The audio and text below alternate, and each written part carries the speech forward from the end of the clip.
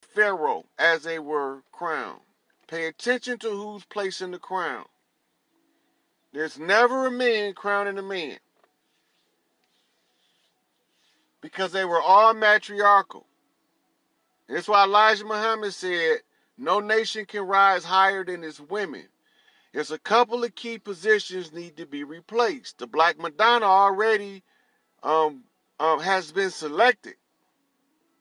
And she says she's willing to do whatever the Lord wants her to do to clean this mess up. She says she lived her days, so she ain't got nothing to lose. So the whole thing now is contingent upon us. Whether we agree with him or not, all we have to agree with is one thing. We want to be free from the oppression, and we want to walk among the ranks of the righteous. If we agree on that, we can keep our same doctrines and our same way of thinking. All you got to do is don't want to be oppressed and want to be among the ranks of the righteous, and then you will start getting these we are Farrakhan slogans and in your support, because he already been judged. He passed. Just so y'all know, he done been judged and he passed the test. So he become the standard of review. So what he gonna end up doing now? This is what it's supposed to. What's supposed to happen is supposed to be preparing the people to understand what the judgment look like, right? Then there's a couple things that they have to do. The imam of Mas Mariama will have to bring in a Sharia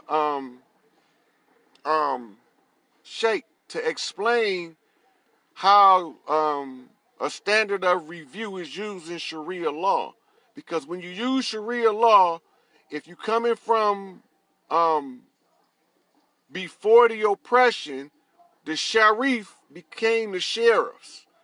They supposed to work for us at our command, but they're not going to do it until they realize they rose according to the history of the sharif.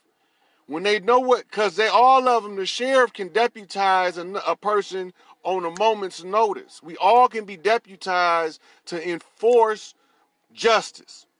But the sheriff got to know that they not part of this system. They ours. They under our jurisdiction. They not under their jurisdiction. They not under the jurisdiction of the corporate United States, the imposters that sit in D.C. See, the reason they moved to D.C. is they wanted to do blood rights on top of the city that was designed by a Moor being Banneker, designed D.C. it's all African conjure. And the goal was to, that one they call him the Son of Man in your Bible, and they call him the Mahdi in Islam. This is all to stir the rise of that over here. And they thought that by doing those satanic blood rites over in D.C., on top of where being Banneker has set the sigils of creation, that they would be able to keep it from happening. Only thing they did was made it happen in a different manner. Because the blood and the rights was being used by the enemy, we was using the enemy.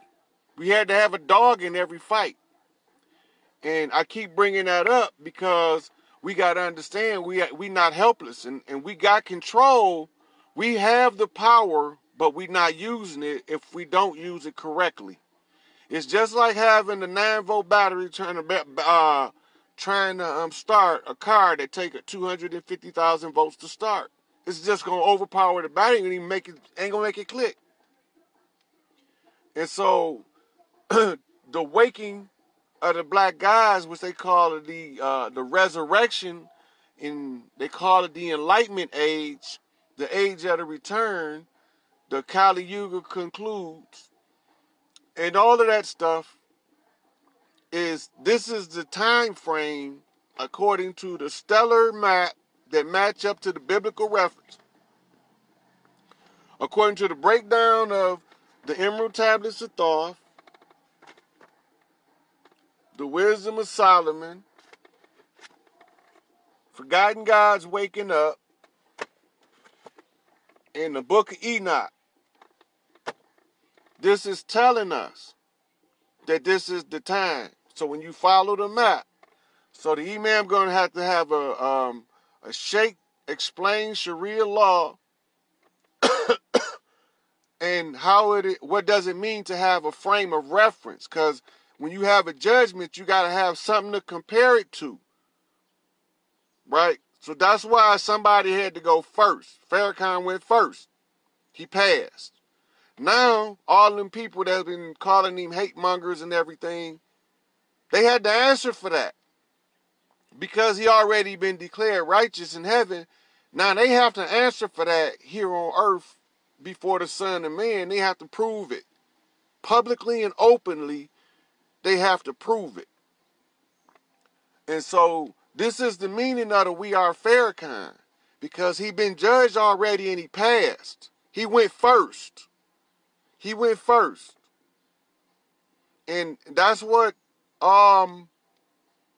he had to do his confession at Savior's Day. He did. He passed. He did it. It all is exactly what he said. So, they have to, the nation ministers had to know what was the obstacle, what took so long, because we could have been doing this years ago. Well, the obstacle was Khalid Muhammad and Malcolm X. He passed. Malcolm cleared him himself. Malcolm said he didn't have enough juice to call enough shots to have anything to do with it. He said he wasn't his rank wasn't high enough. He said he was hand-selected by himself and the messenger for his position to carry the torch. That's what Malcolm said. But I can't go into the whole thing because I got to give it to the nation ministers because they have to know how he passed. He passed. I mean, I can't say it no more than that. The judgment day is here. Farrakhan went first. Farrakhan passed. You know what happened when T.D. Jakes went? Because he went like third. They blew something up to tell him to straighten that wobble up in his character. They didn't want to hurt him because he ain't that far from being righteous. He just got a little wobble he need to straighten up. The elders say he know what it is. So they sent him a message. Farrakhan gonna tell him. Because he probably already know. And they say Creflo Dollar gonna have to get a job. And he not gonna be able to stand in the church. Because he greedy. He gonna have to earn it by the sweat of his brow. That's what the elders said about Creflo Dollar. And they said all of the Christian ministers need to go to, I keep forgetting this guy's name, it's Geno Jennings, so they can learn how to be a righteous Christian. I don't know none of them people. All I know is Judgment Day here, and this is what the elders is saying. And so the God's waking up. The God's waking up. And whatever you are is what you always were, and whatever you were, you always are. You can redeem others through self-sacrifice. And you can redeem yourself by the redemption of others. They keep spray painting your skies and feeding y'all fallacies. If y'all get your own daylight telescopes, y'all might be able to see through the chemtrails enough to see that it's a parking lot out there. It's a whole parking lot. And T.D. Jakes not a joke. He got a wobble. The elders say he got a wobble. I mean, is it something that he can fix that he hasn't fixed yet that he know that he should fix? I think is that he speak too presumptuous myself, but I'm not sure. He know what it is. As for Creflo, he got to work. He got to go out and get a job. He got to work his way back up from the very bottom. He got to earn it. And so, in this process where we wake up and we want to wake each other up, we support that one that's been already declared righteous. It automatically make us start saying, hey, yeah, there we go. Now I got it. Now, because if we don't participate in divide and conquer, we start to connect on the spiritual level. Now, Buju Banton had a song called Hills and Valley. And it say through this mystical communication, we keep on coming together. I love it to see when, or it say, I forget how I go. I don't want to butcher the man's song. But listen to that, Buju Banton, Hills and Valleys. You understand we got a connection that's deep. And the only way that we can make it work is what we gotta call it. It's called, in the law of success, it's called the mastermind group. But we don't all have to be in one room to use it. We just have to agree on one thing. And all of our talents will be geared to what we can do to manifest the creation of that one thing that we agree on. And that the only thing that we want to agree on right now is liberation and righteousness. So somebody that already been judged becomes like our the pendulum that the hypnotist used to put you to sleep. Well, he become the reverse pendulum. He become the focal point to wake us up. So when we understand frame of reference according to American jurisprudence and according to Sharia law, and then we unravel that we are unalienable rights, what do that mean? You got to be 5/5 realized. And nobody has any respect for you if you are only 3/5 realized. Because the capabilities of a 5/5 realized God is so dramatic that a 3/5 unrealized is foolish. It's closer to being a beast. And that's why they always talk about in the resurrection, he raised himself from a beast. Now, I got a download picture on here I need to show y'all because y'all understand everything that they telling us in the last few years from the Marvel and DC comics and all that has been based upon something that got to do with us. And so I got a picture on here because this is the last totem. The last totem to be set in the land of Kim. Now, how would you know what would be the last totem? If you look over the entire world, the only major mammal that's not in hieroglyphics is the gorilla.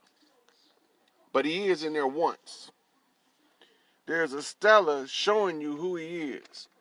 And this goes back to your movie Panther, because Panther is set in place to guard, bats is set in place to guard Heru. So she's the guardian.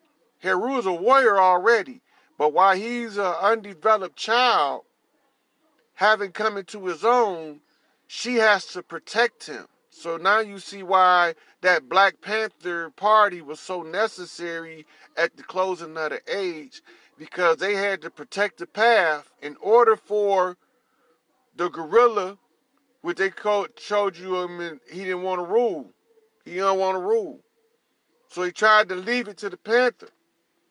So in the movie they had a panther walking away ruling, but they never showing you he went back home. So that means that he became only a provincial leader. He didn't end up leading everything. He became the leader of where he was originally started at.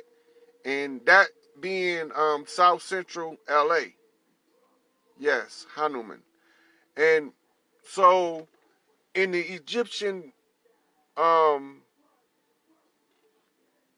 hieroglyph, there is a picture that shows Thoth on one side, Heru and Aset on the other side of this gentleman, and above his head you will see a gorilla. As soon as I find my download button right here.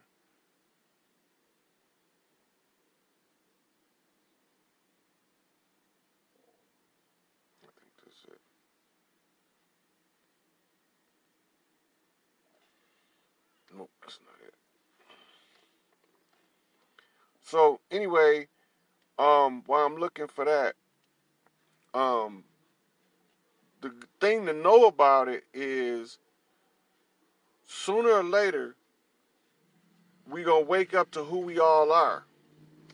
And once we wake up to who we all are and start recognizing who and where we came from, we're gonna have abilities, right?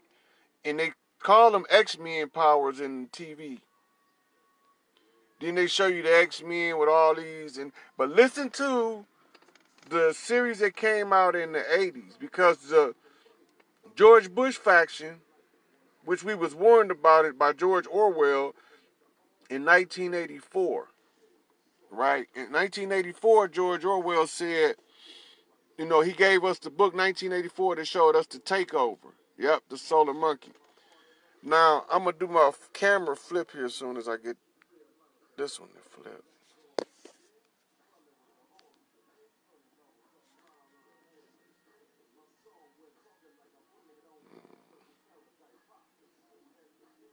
Nope, I can't do it. All right, so taking up too much time with each person. What's going on, Chief? You talking to me? Yeah, I'm talking to you. Who you think I'm talking to? I just see me come up. Yes, King, I'm good. How are you? Pretty good, pretty good. What's on your mind today? It's a good one, because I'm based in London. Mm. And we got this whole thing going on now with all the toxic mortgages, and you've got the man them trying to get people to claim for these mortgages, and